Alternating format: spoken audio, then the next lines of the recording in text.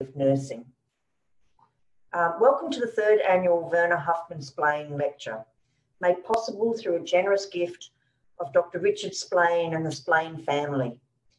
As a quick FYI, this session is going to be recorded for those people who couldn't join us in person.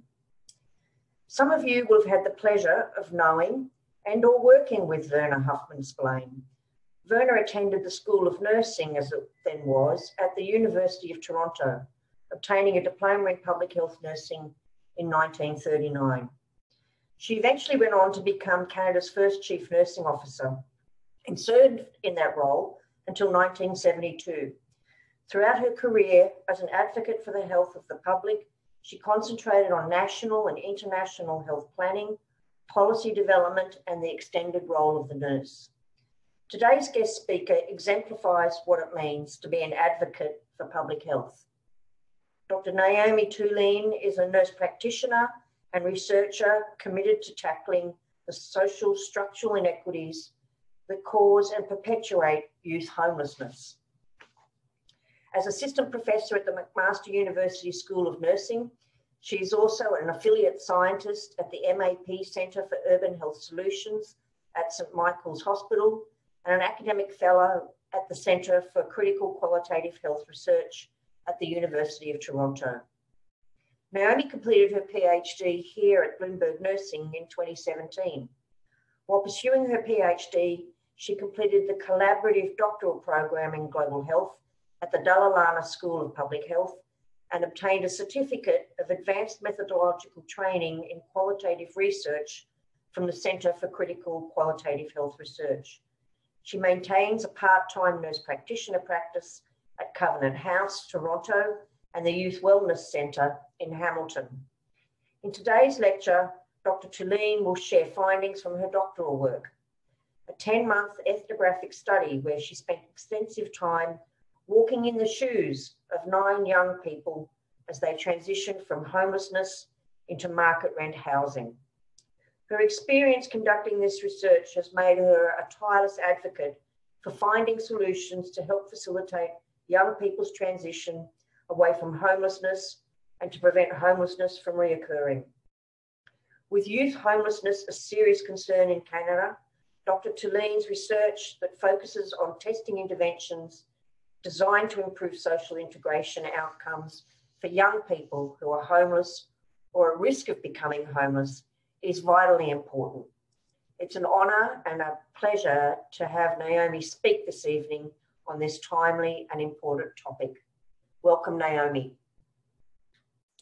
Thank you, Dr. Johnson, and good evening, everyone. Thank you for making the time to come and listen to me speak at the end of probably what's been a long day for everybody, so I appreciate that. Thank you very much to Dr. Johnson for inviting me to come and speak, and thank you to Dr. Richard Splane and the Splane family for supporting this annual public health lecture.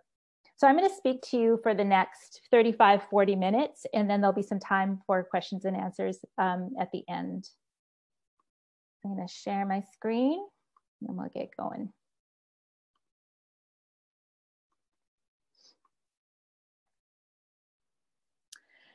So I didn't think it would be right to start a public health and nursing lecture without referring to Florence Nightingale, who was, as you know, was an ardent advocate for public health nursing. And Florence Nightingale had a critique of what was going on at the time in the late 1800s with the poor, and that was that women from charities were coming and they were offering sympathy to the poor and not much else. And there was a thought that maybe this is something that nurses should be doing. And so she said, it is utter waste to have a highly trained and skilled nurse do this, simply offer kindness to the poor, without counting the demoralizing and pauperizing influence on the sick poor. And so what she was getting at there was that nurses actually should be looking at the poor and tackling the social and structural inequities that are causing them to be poor and causing them to be sick. So speaking of charity, that's actually where my journey began, and still continues.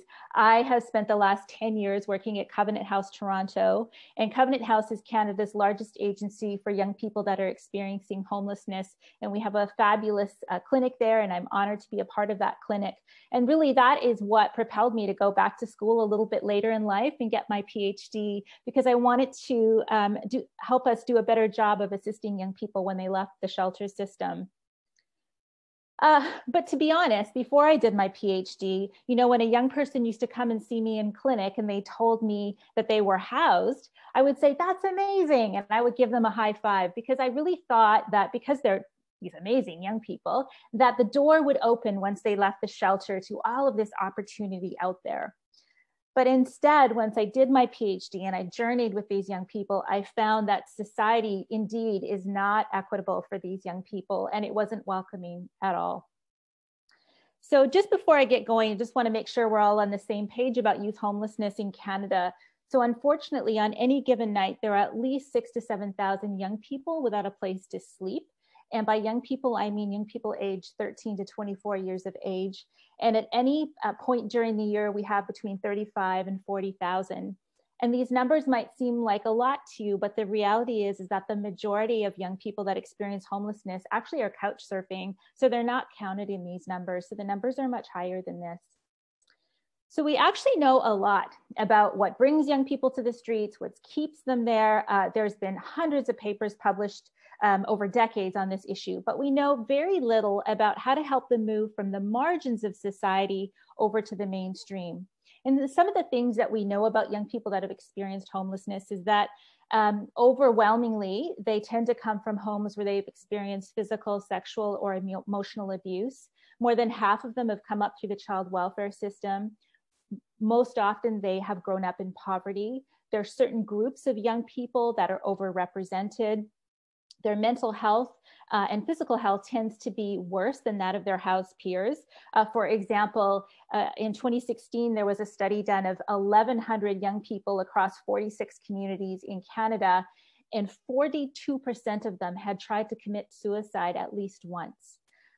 When we look at their education and their employment, they tend to have about 70% of them haven't finished high school, and only about 30% of them are formally employed.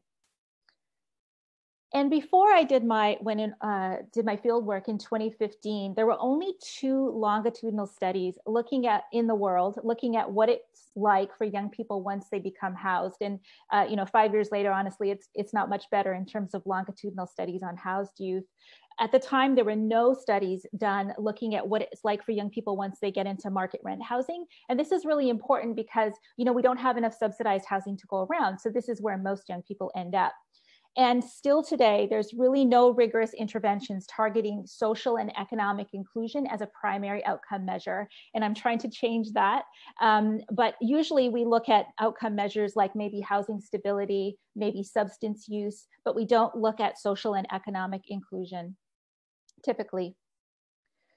So those are kind of the stats, and I want to just make this a little bit more real. And I want to tell you a story about a young person that was in my study. And 5 years later, I was actually just talking to her 2 weeks ago. I still keep in touch with many of the participants from my doctoral work. And this is an actual picture of her, but I'm not going to use her real name. But she gave me permission again to talk about her and show her picture. And I want to tell you her story just so you can appreciate the complexity of exiting homelessness. So Alexandra, when I met her, moved from Africa with her family. They settled in a racialized community in Toronto. Unfortunately, she grew up in an abusive home. Her stepdad was quite abusive. And one night, after a particularly bad fight, he kicked her out. And so it was the middle of the night, and she phoned a woman that had befriended her. And so the woman came and picked her up and let Alexandra stay there and gave her some food and bought her some really nice clothing. But after a while, she said, you know what, I want you to do some sexual favors for me and for my clients. And so then Alexandra, unfortunately, became sexually trafficked. And so she was in that situation for several months. And then after about 8 months, she said, I don't want to do this anymore. And the woman said, fine, you can leave, but then you need to give me back all the clothes that I've given you. And she found her, and you can't stay here. So she found herself homeless and back at Covenant House. And that is actually where I met her. And to further complicate things, and this is very common when our young people come from other countries, she thought she was 17 at the time, and she actually thought she'd finished grade 12 because in her country she had. But when they reassessed her in Canada, they said, no, you haven't even finished grade 10. You're about halfway through grade 10. So when I met her, she was a full-time student. And then because her parents couldn't support her, number one, they weren't willing to support her. And number two, they were on welfare themselves. She had to support herself with a welfare subsidy. Just to give you an idea, welfare subsidies for people on Ontario Works without a disability are around $700 a month. So for Alexandra, by the time she finished paying rent and bought a transit pass so she could get around, she had less than $50 left a month to pay for everything. So because of that, she was on the wait list for affordable housing. Just to give you guys an idea about affordable housing in Toronto, I looked about a month ago and there were just over 100,000 households, not individuals, on the wait list for affordable housing. The wait list is multiple years long, and young people know this, but she was on the wait list. To further complicate things, her stepdad took out a bunch of credit cards in her name and defaulted on all of them. And she was told she had no recourse but to declare bankruptcy. But if you declare bankruptcy, apparently you don't qualify for OSAP. And she really wanted to go back to school actually and become a nurse. But she didn't know how she was going to pay for this. So what she did was what a lot of young people do that exit homelessness. They take these under the table cash jobs, because once you start, if you are receiving welfare and you start working, you're allowed to keep the first $200 of what you make. But then after that, welfare deducts 50 cents for every dollar that you make off your welfare check. And so young people don't want this to happen. So she went to school full-time during the day. She cleaned office towers on the weekend. And the guy that she was working for persistently made these sexual advances at her or paid her less than what she was owed. And so the question becomes, what does Alexandra and young people like Alexandra need to fully participate in society? And so that became the focus of my doctoral work. I really wanted to produce an insider perspective on the experiences of formerly homeless young people as they transitioned into independent or market rent housing, and try to achieve equitable, meaning fair, social and economic inclusion. The way I like to explain it is, if you think of society as a big circle and the young people are standing on the outside of the circle, what sorts of things do they need to move inside the circle and really feel like they belong? And so I saw my former supervisor sign in, Dr. Denise Castaldo, who's an amazing supervisor. But those of you who do qualitative research will know it's just so imperative that you have a really good framework to understand your data. And it was really complex for me because I wanted to capture the objective stuff that was going on, like around poverty and education. But I also wanted to capture the subjective, like what it's like to be the other in society and feel really lonely and disconnected. So I ended up choosing a conceptual framework and then a theoretical lens as well. I'm just going to spend a minute on this conceptual framework because I critiqued this framework and I changed it a little bit at the end of my study. So this is a framework from the WHO, the World Health Organization, on the social determinants of health. Often in Canada, when we talk about the social determinants of health, we kind of talk about them like these equally important group of, clump of factors. But the WHO separated them and they said, no, you know what? Some are more important than others. So if you just quickly walk through this, starting from left to right, that tallest box there on the left, your social, economic, and political context of your life, for all of us, that's really the most important thing. That's kind of where the buck stops. The next thing is your social economic position. Really, if you think of that like a ladder in life, where are you on the ladder? How much power do you have? The higher up the ladder you are, the more power you have in society. And the things that feed into how much power you have in society are things like your class, your gender, your race, your education, your occupation, and your income. And together, those things are called structural determinants. And those feed into intermediary determinants. Like you can see there's our healthcare system, material circumstances, like where you might live. And then finally, all of that impacts our equity and health and well-being. And we know that health is not just physical health, it's mental health and spiritual health as well. So that was my conceptual framework. And then I use post-colonial feminist theory as my theoretical lens. And I'm not going to get too much into that, except to say that post-colonial feminist theory is located within a critical social paradigm. So we know when we say we're going in with a critical social paradigm, right away we're looking at power imbalances in society. And one of the concepts that I used from post-colonial feminist theory was intersectionality. And it's a little bit more of a complex and a nuanced way of understanding health inequities. So for example, I am biracial. So my dad is from Sri Lanka, my mom is from Scotland. I am also an immigrant. I immigrated here from Sri Lanka when I was 7 years old. And I'm also a woman. And so I can't separate those things out. Those things all mix up together and they very much influence how I experience the world. And that's intersectionality. So I embraced that in the way that I looked at my work. And then knowledge construction, we start with the stories from the marginalized, and then we link back to macro level inequities. And then finally, when you say that you're going in with a critical social paradigm, you know right away that that person is looking at research as a way to transform communities. It's a very much a social justice kind of a tool. The other thing that's really important is that knowledge production takes place not in academia, not in sort of our ivory towers where we work, but in the margins of society. So my job really was to go to the margins of society and take the knowledge of somebody that would be considered the other, and then overlap my more privileged knowledge. And then between the two of us, would come up with a new way of looking at a problem. Hopefully that would transform the community. For my design, I used ethnography, which ethnography basically means just hanging out with people, trying to walk in their shoes. I used critical ethnography, which means I was going to be critiquing the choices that they were able to make given the context of their lives. I met with 9 young people for 10 months. I met with them every other week. I didn't use a car. The study was done in Toronto. And because I wanted to see, to the best that I could, what it was like to be them. So I walked a lot and I took a lot of public transit for 10 months in all different kinds of weather. And I met them wherever they wanted to meet. And most often it was at their home, but sometimes outside. And I met their family and friends and wherever they worked. And so it was great. And by the end of it, I conducted 119 interviews. So I'm going to go through my 3 sort of main findings. I'm going to start with a quote from one of the participants, and I'm going to unpack that a bit for you. And you'll see that I have pictures, and the pictures are meant to depict sort of what the young person looked like, but it's not actually the young person. And they all got to pick their own pseudonyms, and those are the names I'm going to use. There is one picture that is actually of a young person in the study, and I'll point that out when we get to it. So precarious existence. So this is Phoenix, and this is actually his final interview. And he's trying to explain to me why he lost his job, and he loved this job, but he was late for the 3rd time in a row. So here's what he said. I'm tired of the struggle. I'm looking at my paycheck. This lady is telling me I'm only going to get $8 from welfare, and that's because of those clawbacks I was telling you about. And that stresses you out. I'm only getting $8 from welfare, so now I'm already worrying about January and December.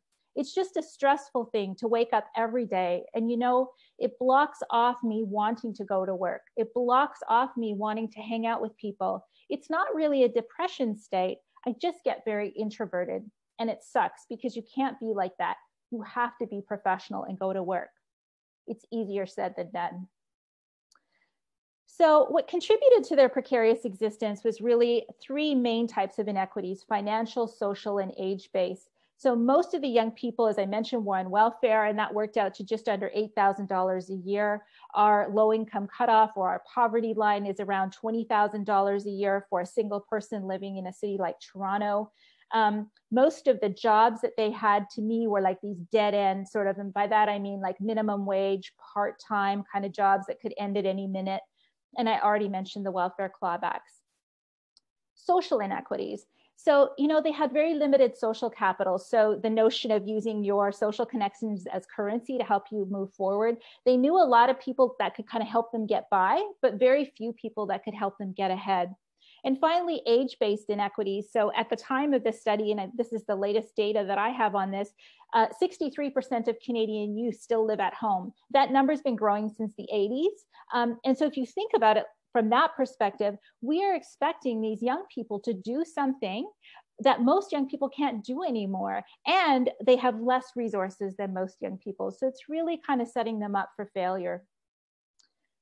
A different perspective is identity. I did not go into this study at all to look at identity, but it became a key finding, and now I can't unsee it. I see it everywhere. So this is Philip, a different perspective, and also his final interview. And he says, the thing is, adversity and poverty breed tremendous inner strength and maturity, and also a lot of creativity. But the outside world, they don't understand what comes out of hardship. They don't understand it's surviving through hardship and developing resiliency. That's really the part of it that's interesting. That's something you should try to revive in your own life. I mentioned that I would talk about the picture that actually was a picture. So this is actually Phoenix. He took me up to the Jane and Finch area where he grew up, and he was at the he wanted to take me to the Boys and Girls Club because it was such a positive influence in his life. And he was walking by and just touching the wall, and I snapped a picture of him. So the shift in place away from the shelter resulted in a shift in identity. They saw their home as an important marker of success, and rightly so. But at the same time, they were really aware of what society thinks about homeless people, and they used some pretty derogatory language to refer to homeless people, which surprised me. The other thing that was really illuminating for me working in the shelter was that many of the supports available to young people exiting homelessness are actually located in the shelter system because we think it's more convenient and familiar to them. But that reminds them of their old identities, and they don't necessarily want to go back there. And in fact, during the study, I saw young people underutilize supports. Emerging adulthood, so they wanted to be seen and respected as independent, responsible, and competent young adults. At the same time, they were working through other issues. So we think back to how I'm using intersectionality here. So Phoenix, for example, as you can tell, he's a Black young man. So, you know, most places in North America, a Black young man is more likely to be stopped by police. So in addition to not having enough money, worried, you know, about work and losing his place, he was worried about being stopped by police. And he was also wrestling through his sexual orientation at the time of the study. So he just had a lot going on, as did all of the young people in the study. Their identities were also fragile. I learned that they were really linked to more external, tangible things like their house, except their house, they could lose that at any time. They had limited internal, sort of these intangible based assets, like a sense of purpose and control and self-efficacy and self-esteem. They had a bit of it, but not enough. And what they did have was really eroded all the time, throughout time, because you know, life was so hard for them. The other thing I learned was about their education. So I mentioned to you that only about 30% of young people have finished high school, but in this study, about 60% of them had finished high school. But then they told me, you know what, Naomi, that high school diploma means nothing. I was streamlined after, I mean, they didn't use the word streamlined, but I knew what they meant. After grade 8, I was told that I wasn't cut out for the academic stream. I was the applied stream. And so they just internalized that. And then their grades kind of went downhill and they hung out with different people. And so they ended up passing, but they weren't very confident in their education. The final finding is about their sense of mastery and control being undermined. Ashley was the only young person that was able to maintain a job throughout the study. And this is month 7, but still, here's what she says. I just live day to day. Now I live day to day. My situation doesn't make it possible to think far ahead. It doesn't work now. Something always comes up that I need to pay for. This picture is something that I sketched one day when I was feeling really frustrated with what I was seeing, and I didn't know how to articulate it in words. That's meant to be a house, and inside is a young person stuck in a hamster wheel of poverty, not able to move forward. On the outside, it looks like they're successfully housed, but inside they're struggling. And so that's exactly what I saw, that over time they kind of got stuck and they couldn't move forward, and they kind of had this lack of purpose and vision for their life, and they got tired. And I learned about the concept of identity capital. As I mentioned, I didn't go into the study to look at identity. The notion of identity capital is that all of us use our self-concept as currency to pull us forward when life gets hard. For example, right now, working during a pandemic, right? We all have to use identity capital, but I found that they didn't have enough of that. Poverty became part of their identity. You know, we're in a consumer-oriented culture, and they were marked as inadequate consumers in this culture. you know, at first I used the term frivolous consumption when young people would do things like someone would give them $50 for their birthday or something. And instead of doing what I thought they should do with the money, like save it or get food, they would do things like most often they would buy runners. But I learned that runners were a marker of success in a consumer-oriented culture. We all do this. Our houses are markers of success, our clothes. And so they were just trying to participate that way as well. I learned, you know, ironically, they were still the other, that exiting the shelter actually magnified how unfair their life chances were. And over time, I saw that they viewed life more like a game of chance, something they didn't have as much control over, which is why my hamster wheel is actually supposed to look like the spinner for the game of life, and the young person's supposed to be the spinner. And I saw them focus, you know, when they left the shelter system, they were so excited. They had all these plans for the future. And I was excited right alongside with them. But very quickly, I saw them just focus on day-to-day survival with this, you know, loss of a sense of control over longer-term outcomes. So back to sort of where we began, how can we help advocate for equitable opportunity for young people exiting homelessness? And how can we help young people like Alexandra achieve meaningful social and economic inclusion? Well, I think there's three main things, and they all have to do with forms of capital or currency in society. Financial capital, so I mentioned housing already. I think we need to have more subsidized housing for young people. Again, by the time they paid for their rent and they got a transit pass, they had less than $50. Most of them had around $40 to buy everything. Education, I'd love to see our young people be able to get, you know, a free ride scholarship. I think in this age of, you know, globalization, automation, artificial intelligence, we need to be really strategic and work with these young people to think about what sorts of education pathways or training pathways make sense for them in terms of being able to move forward. And then a living wage, definitely, as I mentioned, they were trying to live on $8,000 a year. Relationships, social capital, they need that. Identity capital, so again, self-esteem, a sense of control, self-efficacy, and purpose in life. They need more of that. And when you see this, you might think, well, that's obvious, because this is what you would want for your loved ones. And those of you that might have children, this is how you're raising your children. Me too, I have 3 kids. But the reality is, honestly, when somebody is exiting the shelter system, mostly we focus on getting them housed. And even if you listen to the media now, right, we talk a lot about housing, but not so much these other things.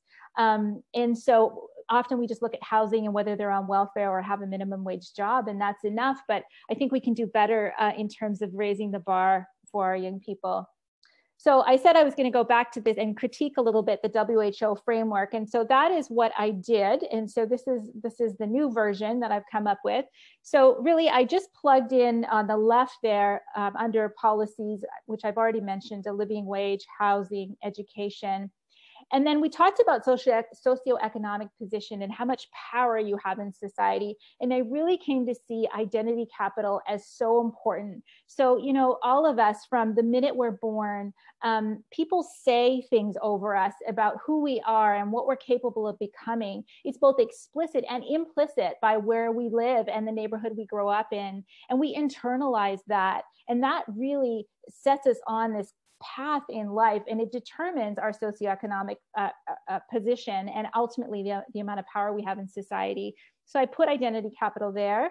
I put age there because of the age-based inequities that I talked about. And for whatever reason, the WHO didn't have sexual orientation here, so I put that as well.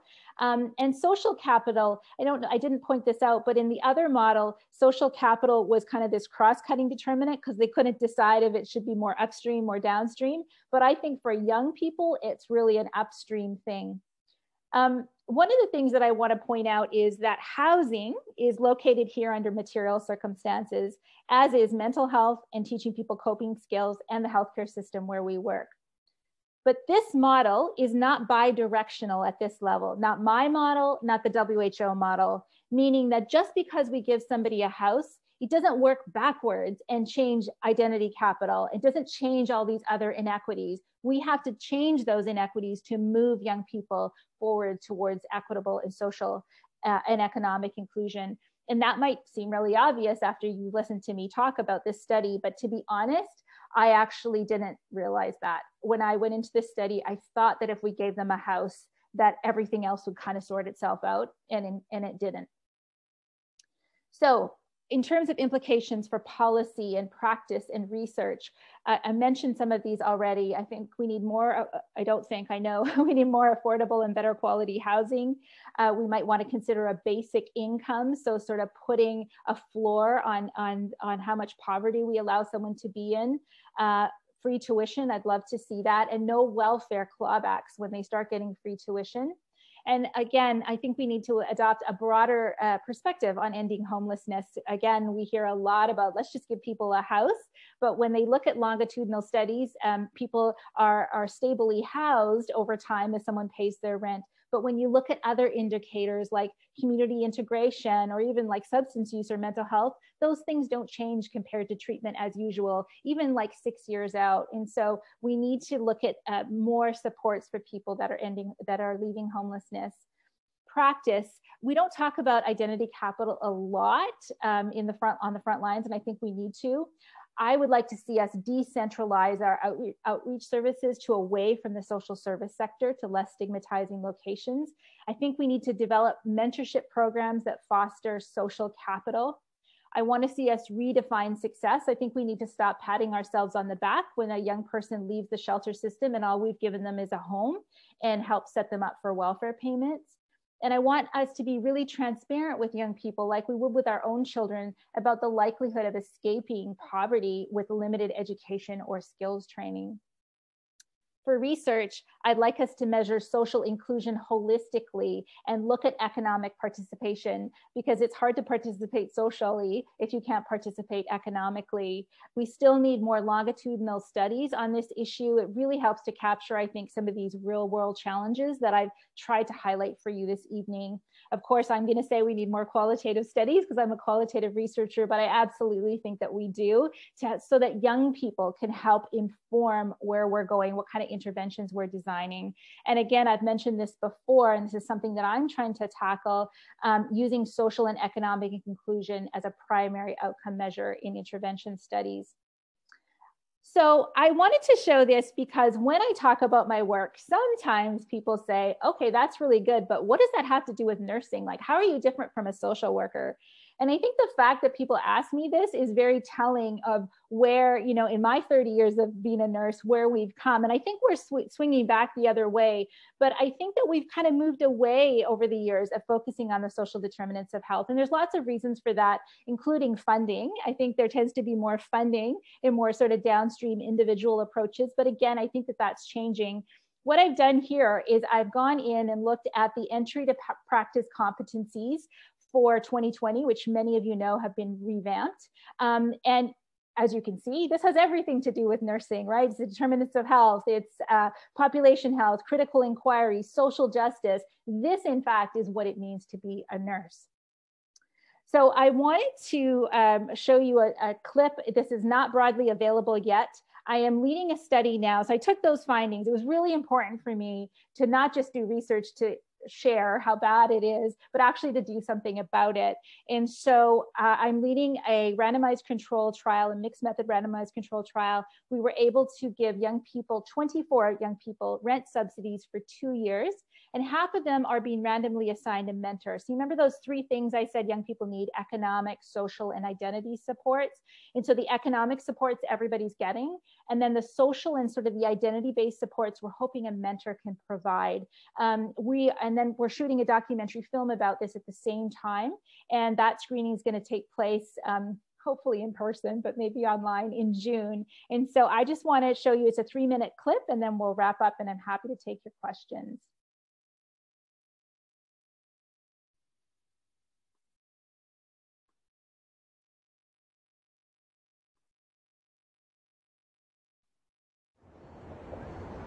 When I was growing up, I felt very, very alone.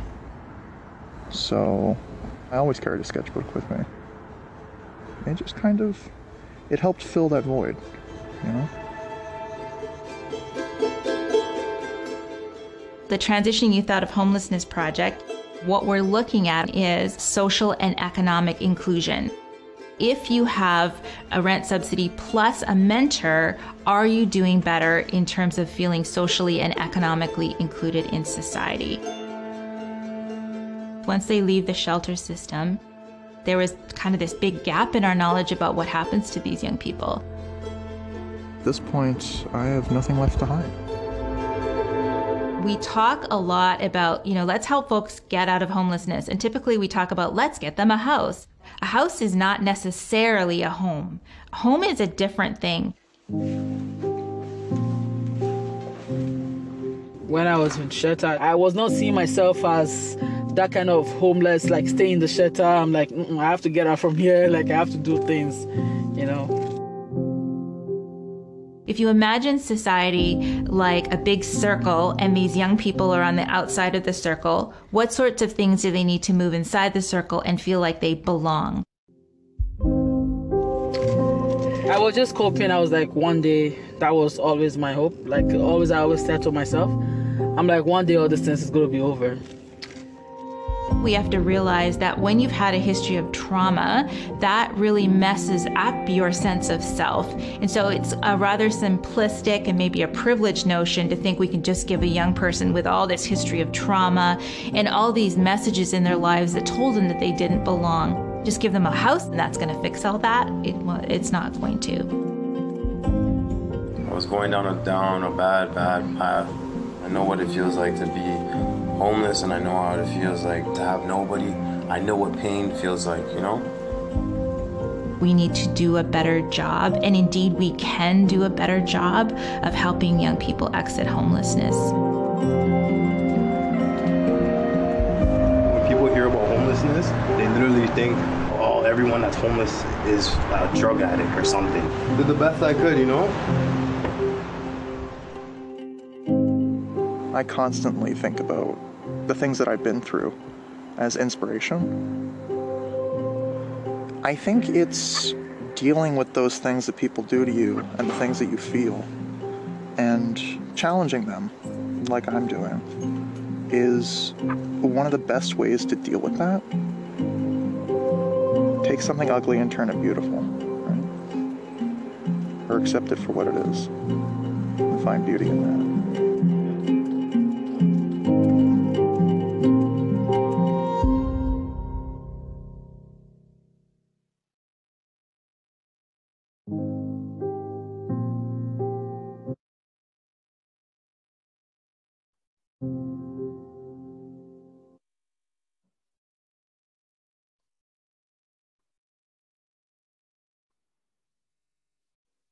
Okay, so just to wrap up where we began with Florence Nightingale, we'll give her the last word. She said that preventable disease should be looked on as a social crime.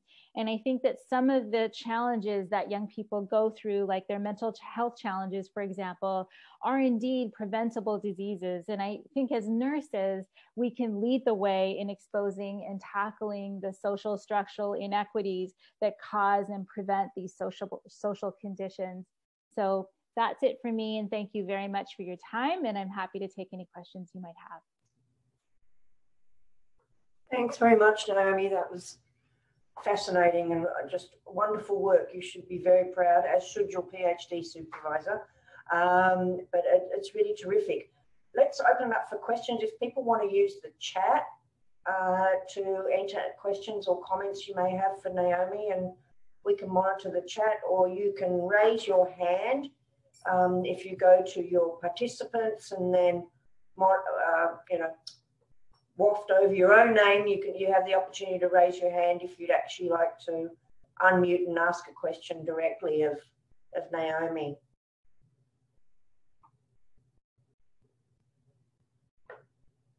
While people are thinking, Naomi, I'm just thinking back to, you hear so often now this kind of banner call for housing is health, but clearly it's one part of it, right?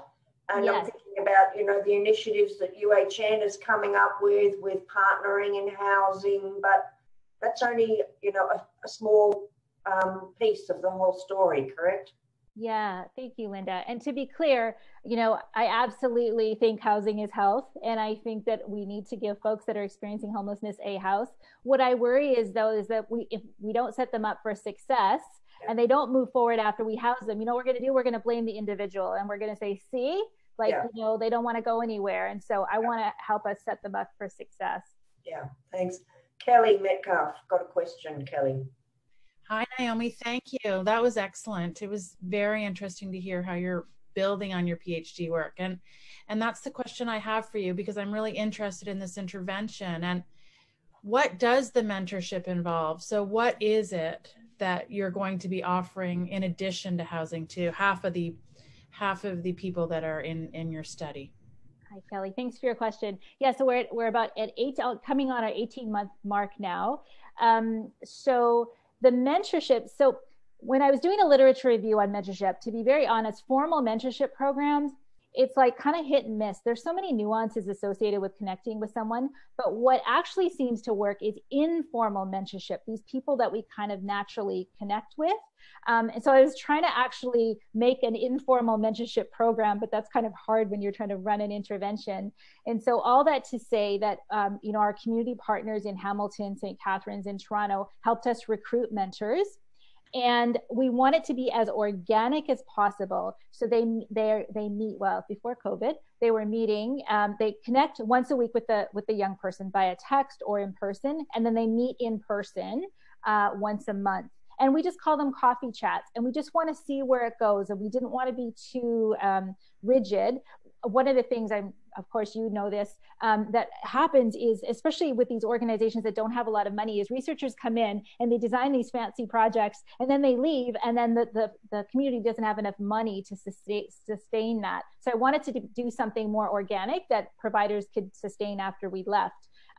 During COVID now, they're meeting virtually. So we'll see if there's going to be a difference in outcomes between the young people that have mentorship and not. So the mentors are peers. They're other young people who have been through this, or?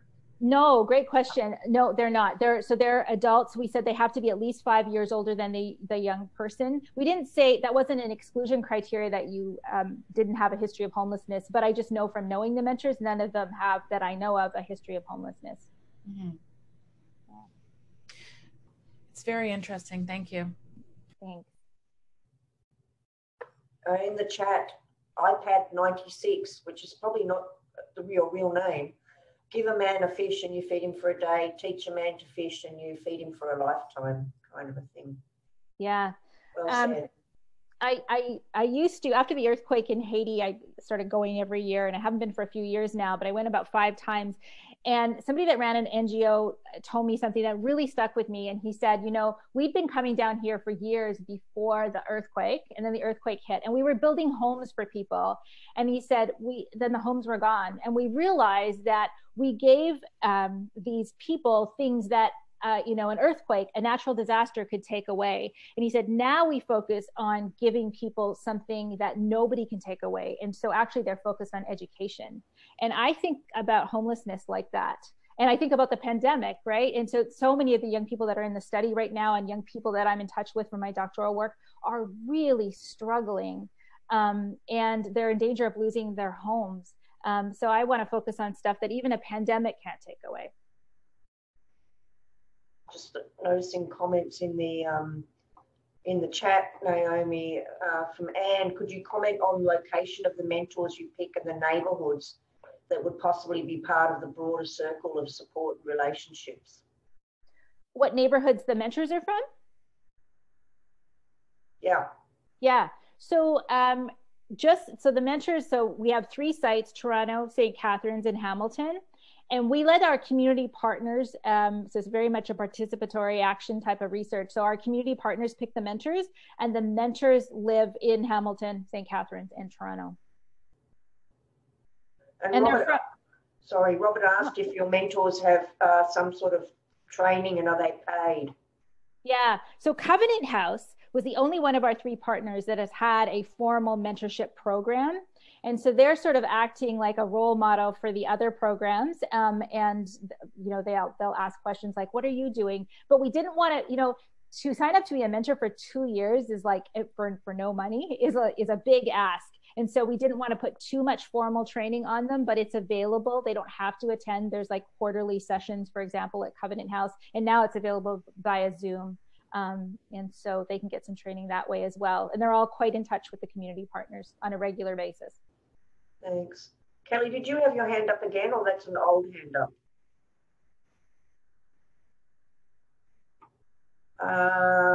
Judy Dixon asking, have you managed to persuade the powers that be of how to help young people to transition? So I guess capacity to influence policymakers and government, get government to listen to you. Yeah, thank you for that question. So my hope is that actually in June, when we present our primary outcome, so our 18-month findings, we're going to show the film at the same time. And St. Mike's is helping me invite sort of the right folks to come to this screening. Again, with COVID, I don't know what this is going to look like, but I'm hoping that some policymakers will be there. Ultimately, I mean, we're not doing a cost analysis, but just sort of, back of the napkin kind of thing. It's, giving a young person $500 a month it's going to be quite a bit cheaper than spending thousands of dollars to have a young person in a shelter and all of what that entails. So I think it makes sense. And I like the idea of a portable rent subsidy, because then you can choose to live in whatever neighborhood you want to. So often subsidized housing is in neighborhoods, sometimes that, not always, but sometimes not the safest neighborhoods for young people, and they want to live somewhere else. Victoria's got a comment about working with homeless youth for 7 years at Covenant House, and one of the biggest challenges were around supporting them until they gained some living skills so that they had a chance to move on. Do you mean like how can we support them? Or I think it's Victoria making a comment more than anything else about getting them the living skills so that they can become more self-sufficient, I suppose, for one of the benefits. And also, I think in fairness, I think there's a lot going on. I think for charities as well, or NGOs, they depend so much on donor support. And so donors want to hear the success stories, right? And so then that perpetuates saying success stories. At the same time, as researchers, we need to do more longitudinal studies, not these cross-sectional studies. We need to show how challenging it is for young people. So I think there's just this big gap in frontline providers' knowledge. And then also, again, this idea of having to fundraise for your organization. And kind of to that point, Naomi, I'm not sure how to phrase this. Do you have data on sort of people who move out of shelters into rent market housing, etc., but for whatever reason end up back, for probably a multitude of reasons, multifactorial, end up back in sheltered accommodation or without a home? Yeah, good question. We don't have data on like why that happens. We probably need to, but for example, I'll tell you how often this happens. That 2016 study that I was referring to, where they looked at 1,100 young people across Canada, 76% of them reported at least 2 failed attempts at exiting homelessness. So that's pretty scary. Mm-hmm. Judy, have you considered asking members of Socioeconomic International to act as mentors? And Emma asked, what kinds of themes are a focus for the mentors to discuss with the young people? Is there training that occurred with the mentors prior to the beginning of the study, which I think you might have touched on before? Yeah, is there particular areas you want them to focus on when they have the conversations? Again, we're trying to sort of mimic this, especially it's a pilot, sort of this informal mentorship. And we want them to kind of act like a coach or a cheerleader and, not feel like they have to help, just have someone to have a coffee with and listen to and kind of go wherever it is the young person wants to go. So it's fairly organic and informal. And I actually hadn't heard of, I think it was an organization that you mentioned about mentors. I hadn't heard of that. Judy Dixon mentioned it, the Socioeconomic International. Yeah, I hadn't heard of that. Thank you.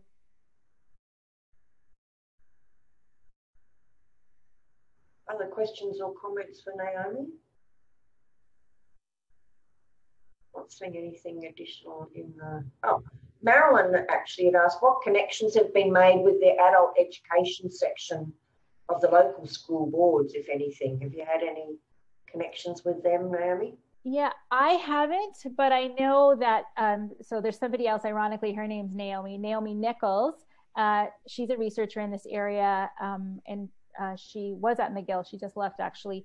But that is her area of research, and I know she's really passionate about it. There's also some initiatives like the Upstream or the Geelong Project out of Australia, where they actually do a screening in the high school system, trying to find young people. So the focus is more on prevention and trying to intervene before they end up in the shelter system.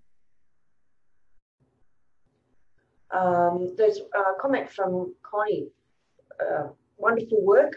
What have you found in your research related to substance abuse and supports in place for youth? Would mentors be matched that can appropriately guide this subset of homeless youth in recovery? Yeah. Well, I can tell you a couple things. So right now, actually, we just are wrapping up a 5-month CIHR funded study on mental health and substance use during COVID-19. And I can tell you there's not a lot of supports out there for young people in terms of substance use, and even less during COVID. And what is more scary is people have seemed to have lost touch with young people and actually don't know what's going on. So I think we have a lot of work to do in that area. None of the young people in this study are actively struggling with substance use, to the point where they wouldn't be able to engage in mentorship. But that is another really important area of research for sure.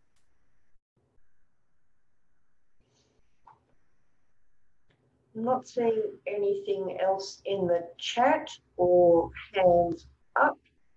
So Naomi, recognising the time and your very valuable time, and thank you so much again, Naomi, for sharing your wisdom with us here tonight. A really an imperative topic for us to be thinking about and taking some more action on, and really looking forward to seeing how the intervention study works out, COVID and all. It'll be a challenge, but we wish you all the very best with that. And I'd like to thank everybody who's attended this forum for taking the time to come and listen to what's been a really interesting project. And Naomi, congratulations on your work today, and wish you well. Thank you very much. Thanks everyone for coming. I appreciate your time. Thanks everybody. Bye. Bye-bye.